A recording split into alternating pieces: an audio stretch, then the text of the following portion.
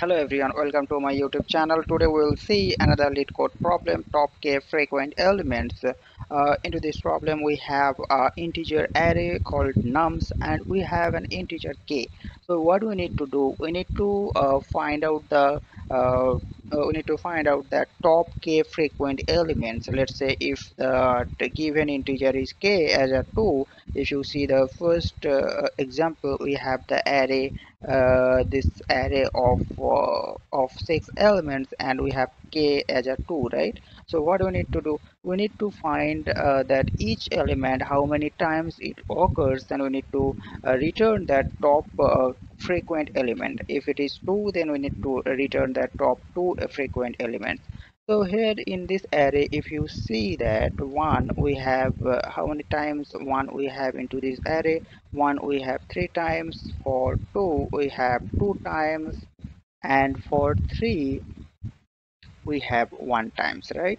So basically we need to find the sequences of that elements, right? So earlier we have seen how we can find the sequences, so same approach we can apply here. With the help of hash set we can achieve these things. So this is the one part of the problem. We need to find out this the count of the each and every elements. So from here what we need to do, we need to check that k as a here you can see k is 2. So we need to return this top 2, this one and this one. The element will be 1 and 2, right? This 1 and 2 we need to return. So how we will achieve this functionality, how which approach we need to use here? So first and foremost, first easy approach, we can see the sorting, right? So what we need to do, we'll do simply sort these things, this count, right? 3 to 1. So if we do sort, we'll get that top k position, right? So but for sorting we know that the complexity for sorting is bit high, right? The complexity, if we use that the best algorithm also, we need to it little bit costlier, right? So it will be log n log n, right? So this is the n log n approach if we use the sorting. So my question is, can we do the better, right? Obviously we can have the different approach, and different approaches have the pros and cons. So in this case, if we use that heapify, we have the data structure heap, right? There also we can achieve a little bit better solution. Let's see how we can achieve that heap approach. So let's say we'll simply whatever has said we have, we'll simply we'll convert it to heap, right, with the help of heapify method. So in the heap, the concept of heap is like that the the top nodes whatever we have, that will be the highest value. Let's say in the top node we have 3, and the children whatever we will have, that will be lower than 3. So we'll simply fetch these 3, right? We'll simply get the highest order or highest element of this 3 to 1. But the for heapify method, that is also costlier. So here the time complexity of this heapify method, that will be again big O of k log k. So this is a little bit better than this is little bit better than sorting approach, because here we have the k, right? As long as n is greater than k, it's a better approach. Now can we do a better, can we achieve that linear complexity? Let's say, can we achieve with big O of n? So yeah, obviously here also we can achieve that linear complexity. We'll see how we can achieve. I hope everyone knows about that bucket approach, right? Bucket sort, how we'll do in sorting. We have the bucket means each and every element we'll put into the bucket. So we'll see how we can achieve with the help of bucket sort. Okay, so let's say we have here we have that 7 element, and we have the highest element here, it is 3. So here we will create the 3 bucket of 1, 2 and 3. So what we will do, and against this element, against this one, we will count it and we will put that count into a bucket. This bucket is basically an array. We can see, we can think about an array, and the index will be element, and that bucket value, array value will be that count. Okay, so we'll see how we can achieve these things. Let's say we have this array, we have this array of 7 elements. We have 3 1 1 3 2 2 and 1000. So the first approach here, we can see we need to use index as a number. Let's change the color. Okay, index as a numbers and the count as a value. So first will be 1. 1, how many times 1 is there? 3 times, right? And for 2, how many times are there? 2 times. For 3, 1 times. Like that way, 1000 we have 1. The problem with this approach is this array is really unbound. We know the length of the array, it's bounded, but the element of the array we don't have any control. And now we can see we have the 1000, but it might possible we have more than 1000 element. We might have 10,000, 1 lakh or 10 lakhs. Right, the element we do not have control, and for that max element we need to create the max amount of array, right? So that will be a time consuming and it's a very base complexity approach, right? So for bucket sort will be a good approach until and unless that bucket are limited. If we create a more than 1 lakh or 10 lakhs bucket, it's the huge list that will be more time complexity, more pace complexity. So in this approach, what we need to see, we need to find some way so that we can limit that number of bucket. So let's see how we can do that. So let's say we have this array, right? So what will be the size of the array? For this array, the size is 7, right? The size is 7. We know this size is the constant things, right? If we send an array, we will get that size. So what will be the logic here? Let's say if the size of the array is 7, we can say confidently the most frequent element, whatever it is, if the all elements are exactly same, that total count will be 7. That means if we have everything same as a 1 here, then total number of count of 1 will be 7. So in that case, this count is always be the constant. So we can tweak here, right? Uh, we can use count as a index here. This will be the count as a index and value as a element. So that will be the trick here, because this count is a constant, it's the bounded, right? That count will be max count. Max count will be the maximum of length of the array. So this is the bounded things. So here we can see, let's say this is the one, first is 1.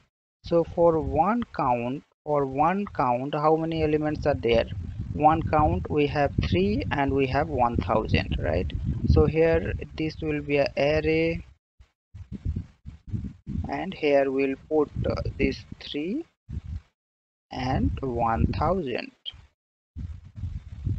like that way we have 2. So 2, for 2 count we have 2 only, right? Again this will be an array. Why I am using an array? Because if you see, this count can be same for 2 element, right? So that for 3 we have 1 count, and what we'll gonna to do from right side we'll iterate this array and we'll check whether we have uh, any element whose count is 7. We do not have here. Whether we have 6 count element, we do not have. Whether we have 5 count element, we do not have. 4 count, we do not have. For 3 count we have 1. Then we'll, in the result we'll put 1, right? And same way next we have for 2 count we have 2, in result we'll put as a 2. So now we have achieved the 2 element, right? Then we'll simply return this. So this is the logic we have what we get 1 and 2. So now let's see how we can achieve this approach, right? So in coding, what we need to do is for buckets, so we need to create array that index will be the count and value will be that element, right? So and also we need to use the hash set to count this, right? So we'll see. So first we'll create array here. Let me create one array. Let's say let frequency array equals to new array. This will be a new array, and what will be the length of this array? That will be length of the actual array, right? And plus 1. Why we're using plus 1? Because the length of the array, the count will be length of the array starting from 0, right? The count is starting from 1, so that's why we need to use that plus 1, right? And then we'll use that count map. This is the hash set to count that actual actual count of the we need to use to find the frequency of the array. And the result is that again it's the array that we need to return it, right? So now what we are going to do, first we need to initiate this frequency array, right? Let me initiate it with a dummy array. Let's say 0 I less than frequency array dot length I plus plus. And here what we are going to do here, we are going to do frequency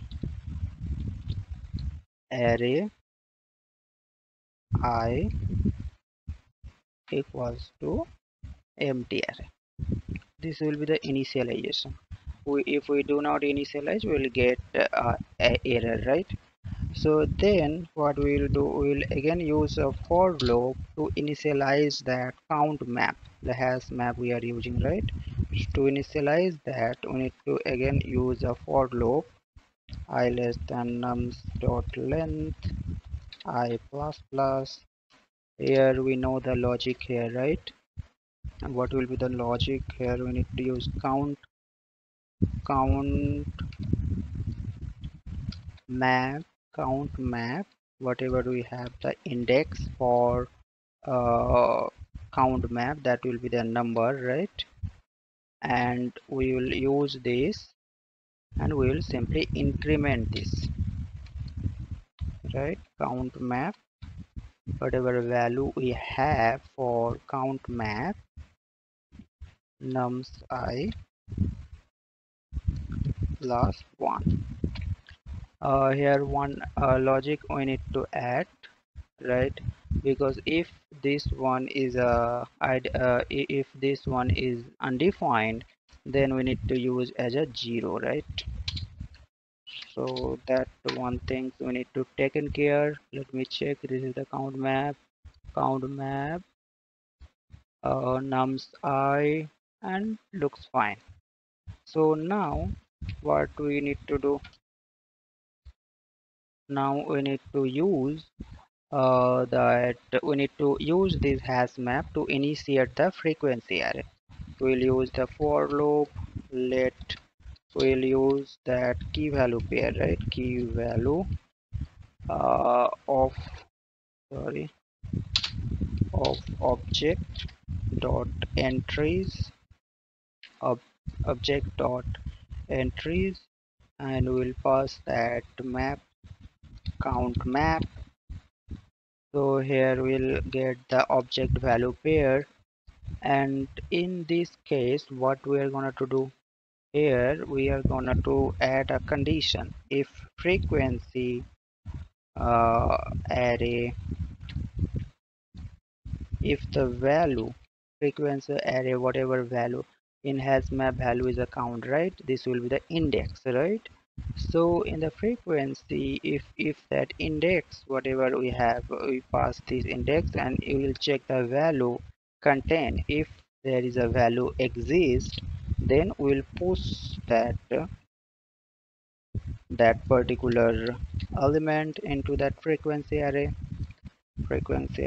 value dot push will push that key, right? And if it is not exist, then what we'll do, we'll use that else and we'll simply assign it. Instead of pushing, we'll assign that key. Okay, so now we are good to assign this frequency array. Now we need to fetch it from the frequency array, right? So how we can fetch that? Let's say we have for loop, let I equals to, from backward we need to do fetching, right? From backward we need to traverse the loop, right? So we'll use that frequency array. Let me copy it, it will be more easier, right? Frequency array dot length minus 1 I what will be that I will be greater than equals to 0, right? Greater than equals to 0 and I minus minus.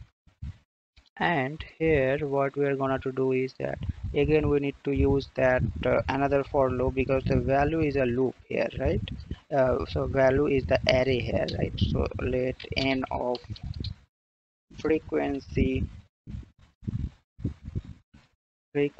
array of I, and if it is there, then what we are going to do, we will simply result into the result array, we will push that n, that number will simply push it, because into this array whatever we have, if we have that element we'll simply push that things, right? And we'll stop here if we encounter the k number, right? So that condition we need to write. So let's say result dot length, if the result dot length equals to k, then what we're gonna to do, we'll return the result. I think that's pretty much. So let's run this. Hope we'll successfully. Okay, it's got succeed. Let me submit this one. Okay, so this is how we can achieve this solution. Thank you very much. Stay tuned for more coding related articles or videos.